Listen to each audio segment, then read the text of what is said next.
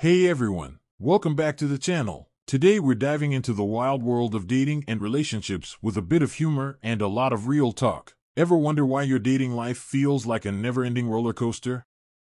We're not in the streets, ladies. We are in the trenches. Why are people on dating apps when they don't want to go on dates? I literally have sifted through so many conversations with men, and I'm like, are we going on a date? What are we doing? Why? I don't care how your date was, Greg.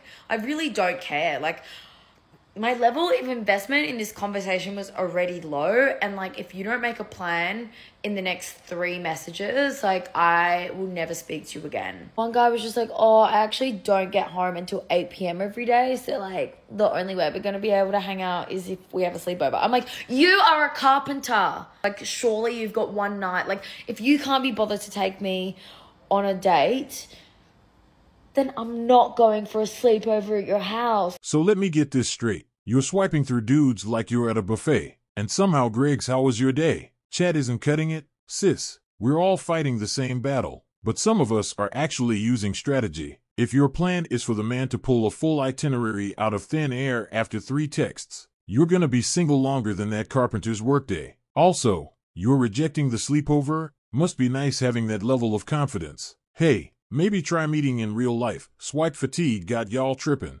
You know what I just realized about relationships? A guy starts off by putting 100% in the beginning of a relationship. And over time, that will slowly go down from 100 to 95 to 90 to 80 to 85. And then you notice, and you only notice when it goes down to 75 or 80%, and then you say something. And then when you say something, he puts back 5% effort and you're content. You're like, okay, he put in some effort, but it never goes back up to 100 or 90 or 95. It just goes from that 75 to 80. And then it goes back down again to 70. And then it goes down to 60. Long story short, it'll just go back down to 10%. When it started at 100, I'm not saying all men do this. Correct me if I'm wrong, but as a woman, I feel like we invest more time and put in more effort as the relationship goes on because it becomes more and more serious. Moral of the story, if you're dating a guy and he starts off at 100% effort and you're noticing over time it's slowly going down, I just think that you deserve better. You're upset because a guy goes from giving 100% effort to, what, 75%? That's not called slacking off. That's called getting comfortable. You really expect him to keep up the same energy as the honeymoon phase forever? The only thing that stays at 100% that long is a phone charger, and even that drops faster than your patience. Men aren't about the constant validation game. Meanwhile, women ramp up effort? Sis, maybe you're just starting to notice the reality of maintenance mode. Not fairy tale mode. Relationships aren't a sprint. They're like Wi-Fi. You don't notice how good it is until it disconnects. You know, when you're on a date and they ask what do you do for fun? And I answer, ready? I really like to play music, and I read books, and I like to play video games, and then the conversation stops. And I think I'm gonna stop telling men that I like to play video games, because if I hear one more time, oh, you're a gamer girl? If I hear that, I'm gonna lose my mind. So you're out here telling dudes you play video games and then wondering why they hit you with the gamer girl line. What did you expect? You say video games and half these guys are already imagining you in a headset yelling no scope while they try to figure out how to beat your high score on something. Newsflash, most guys aren't ready for a girl who can beat them in Mario Kart and still read more books than their Kindle. Maybe just lead with I read and save the gaming reveal for level 2. One thing that really frustrates me is when men tell women what women want and deny and reject women when they say, actually, this is what we want. And they're like, no, it's not. Trust me, I know. And as someone that has studied counseling, behavioral science, the question I get asked the most from men is, what is it that women actually want? What are women actually attracted to? And when I ask them, what do you think women want? It's the same answer every time. Women want a man that is tall, stoic, attractive, rich, and a provider. And I'm always met with hesitation or frustration, perhaps, when I answer saying, this might be shocking, but not all women want the same thing, first of all. And secondly, yeah, you're right in the sense that some women, maybe most women, want a man that is a provider.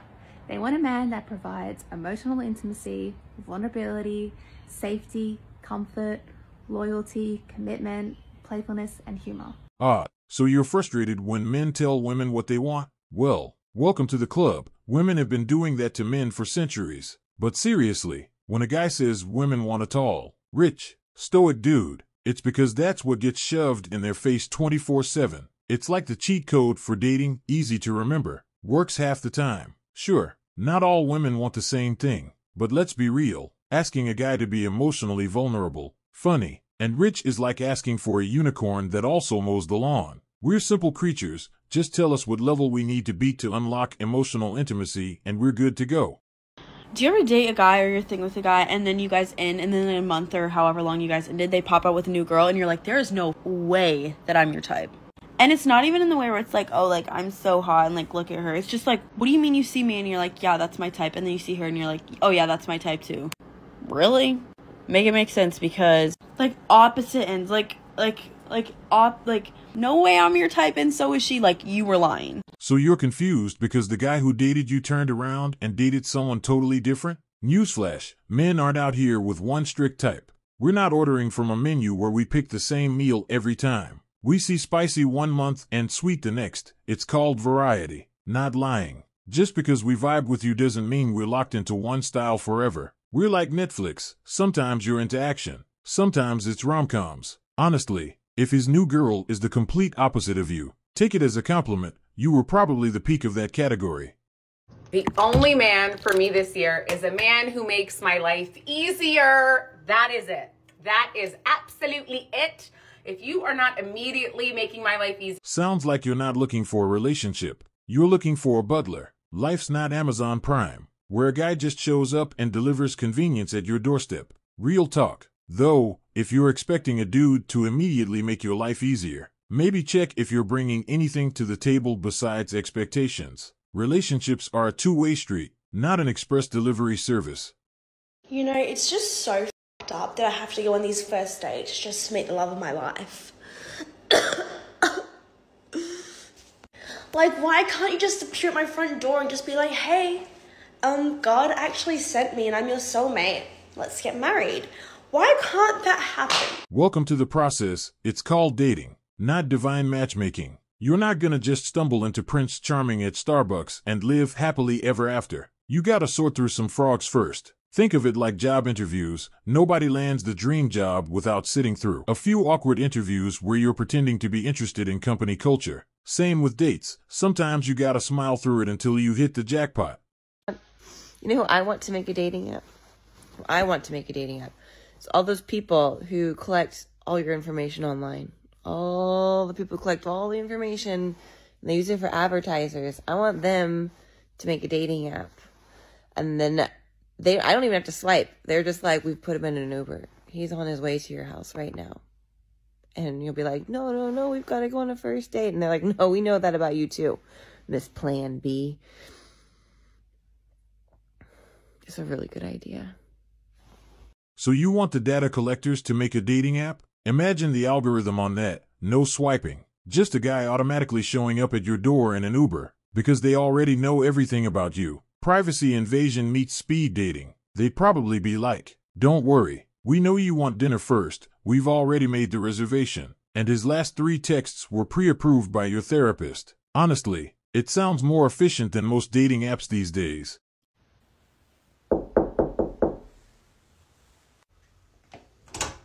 Who is it? I've been searching for you. You're the love of my life. Please marry me. About time. You realize you've been fantasizing about someone who might not even know you exist yet. It's like you've been planning the wedding before the first date even happens. Slow down, Romeo. Life's not a Hallmark movie. You can't just skip to the happily ever after. Maybe try starting with, hey, how's your day? Before jumping to the altar. Trust me, it'll save you some awkward conversations. I'm a single woman in her 40s. I can date you or your daddy, so quit playing. Now that's a power move. But let's be real. If you're tossing out options like it's a buffet, don't be surprised if the only thing that shows up is a little side of drama. Age is just a number. But if you're aiming to date the whole family, maybe dial down the sass and focus on making sure your own dating game isn't stuck in senior discount mode. So I just read something that said that men who use daddy issues as like an insult to women are just admitting that systematically men fail as fathers and traumatize their daughters on such a large scale that there's an actual name for it. And I thought that was so interesting because honestly, I was gagged. I was like, oh. Why don't we talk about men with daddy issues instead? Your daddy never taught you emotions or vulnerability, and now all your adult relationships are failing because you're emotionless and angry all the time. How about that? So, the new hot take is that calling out daddy issues is just a way of admitting men fail as fathers? That's a wild claim. But let's not forget, calling out someone's emotional baggage isn't a deep dive into family drama. It's just a convenient way to dodge responsibility. And hey, if we're talking about men with daddy issues, remember, not all of us are stuck in a no-feelings zone. Some of us are just better at managing emotions than others without needing a family therapy session as a date night. Sometimes when I come home, I say, honey, I'm home. But it's just me. Maybe it's time to get a pet or a plant if you need to justify those dramatic entrances. But seriously, if you're talking to the walls, maybe you need a little more excitement in your life. Thanks for tuning in. If you've ever had a talking to the air moment, let us know in the comments. What's your go-to line when you're solo? Don't forget to like, subscribe, and hit that bell icon for more laughs and real talk.